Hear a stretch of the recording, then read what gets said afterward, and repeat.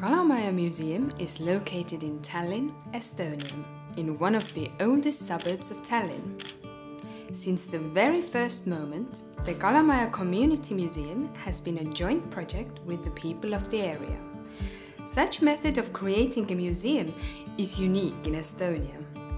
The process started in the spring of 2018 with a survey conducted among locals which revealed that people are interested in hearing stories about the past, the present and the future, and they would like a nice place where the community could meet.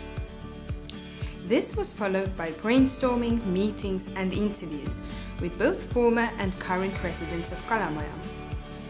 These laid the basis for the concept and the permanent exhibition of the museum. Tens of former and current residents of Kalamaja have participated in the setting up of the exhibition by donating items and sharing their memories of life in Kalamaja.